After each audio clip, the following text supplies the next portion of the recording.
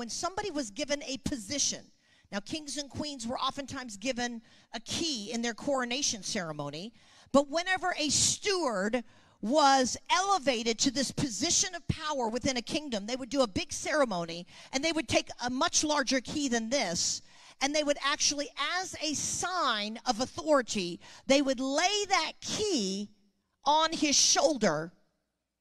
And then from that point forward, they had a little hook that they attached the key to, and the key dangled from the shoulder and was worn on the shoulder. It was a much bigger key. It was worn on a shoulder so that no matter where that steward went, his rank and his authority and his position was recognized. Jesus said, I'm giving you the keys of the kingdom. Come on, we don't need to wear it in our pocket. We need to wear it on our shoulder. The government is on his shoulder, therefore the government is on our shoulder, the shoulder of the ecclesia. Jesus holds the key, but then he gives us this thing in Revelation 3 that says, let no man take your crown, let no man take your key. So if he's saying, don't let anybody take that, how many know that it can be taken? How many know if he gives you a key, it can be lost? So let's go back to Isaiah 22 for just a moment. Then we're going to tell you what these keys that I saw in my vision are. Isaiah 22 comes along at a time, and even though he's not mentioned in this particular chapter, it's during the time of King Hezekiah. And the scripture says of King Hezekiah, it says, everything he did was right in the sight of the Lord. How would you like that to be said about you? Everything he did was right in the sight of the Lord. He was a righteous reformer that was determined to turn his nation back to God. He had a very evil, wicked father by the name of Ahaz, who built high places and sacrificed to idols and Baal and Ashtaroth and all this ungodly wickedness. And when Hezekiah came into place, he made a determination, I'm going to spend my life turning this nation back to God. God is looking for reformers in this nation and in other nations. God is looking for people within the church in our community that says, you know what, we're going to rise up and we're going to turn Santa Rosa Beach back to God. We're going to turn Destin back to God. We're going to turn Freeport back to God. We're going to turn Panama City Beach or wherever you're from. We're going to turn it back to God because we've got a heart of a reformer. To reestablish godly worship, to reestablish the Word of God.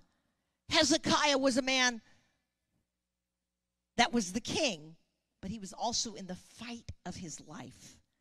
How many understand reformation is not easy? Because during his kingship, his right-hand man, his treasurer, undermined him, played political games, worked against reformation. That's why God gave him a name that means Hezekiah. That's Hezekiah. It's the word shazak in Hebrew. Look at this word shazak. It means to seize hold of. Just seize hold of that key. It means to be courageous, to be strong, to cure, to heal, to mend, to be obstinate. Not against God, but for God. Sometimes we just got to get obstinate.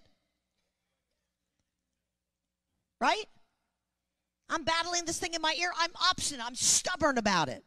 I'm making my decrees. Whether I see the evidence right now or not, I'm making my decrees, and I'm not changing what I believe based on my circumstance.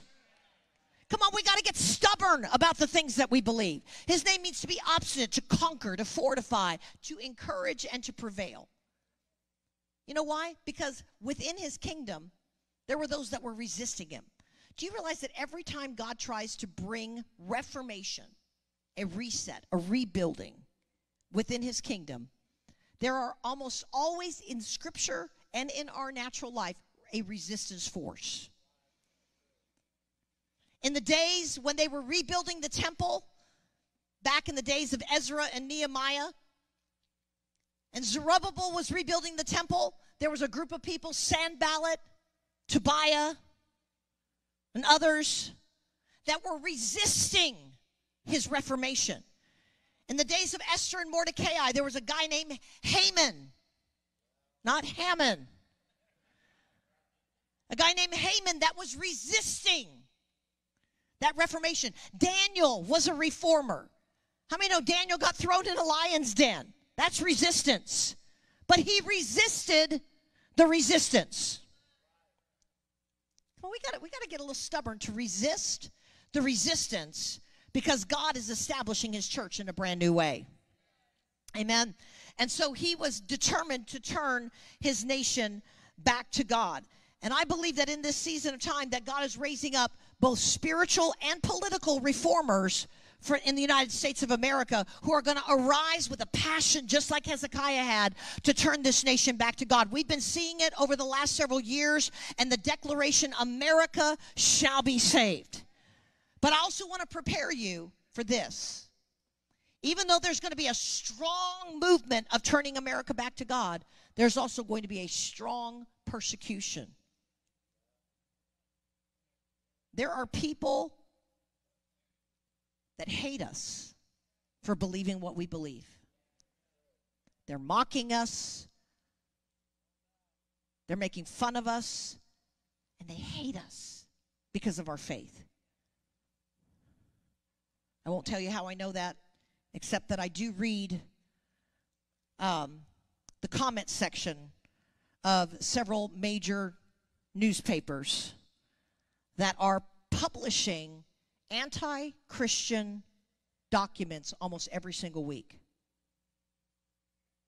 I'm not even telling you what I'm reading, because you may not want to read it. But the comments under there, people hate us.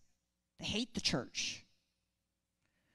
A number of years ago, we were up in Washington State, and we saw a bumper sticker on a car that said, "So many Christians, so few lions."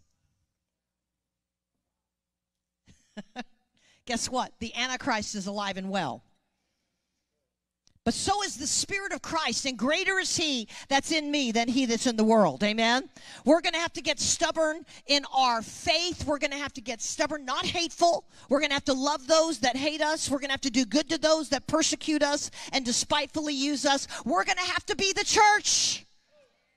We're going to have to be who Jesus called us to be.